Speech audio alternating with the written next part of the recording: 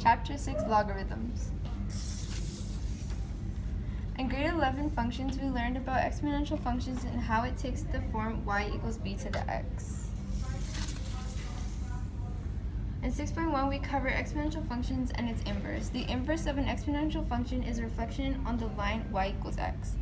The properties of exponential functions and their inverse are similar. The inverse function has a domain of x is greater than 0 and y is an element of all real numbers. Exponential functions have a horizontal asymptote and no vertical asymptote, whereas its inverse is vice versa. This also goes for their x and y intercepts.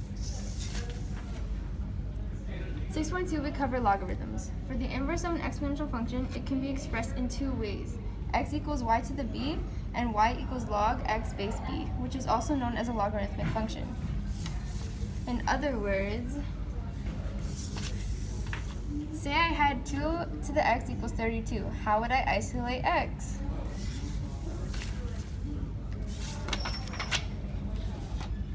This one. I could do guess and check, but that would take too long. So we could do logarithms. But how would I calculate it? Use a calculator. By using x equals log power over log base, we can easily find the exponent.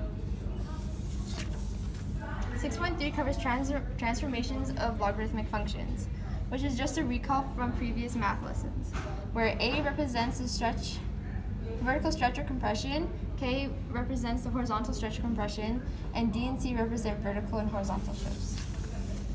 For example, g at x equals negative log 2x plus 2 minus 5.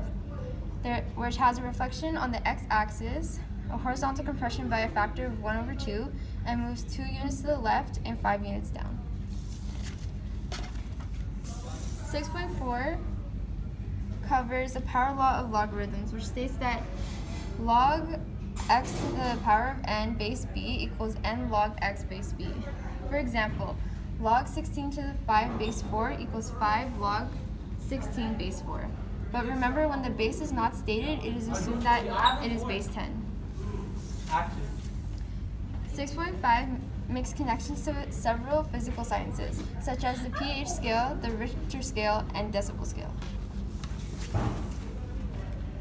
The pH scale uses pH equals negative log H, where H is the concentration of the hydronium ions. The Richter scale uses m equals log I over I0, where I is the intensity of the earthquake and I0 is the intensity of a low standard level earthquake. And finally, the decibel scale, where it uses beta 2 minus beta 1 equals 10 log I2 over I1, and L equals 10 log I2 over I1, where I2 and I1 are intensities of the two sounds in watts per meter. That's all, folks.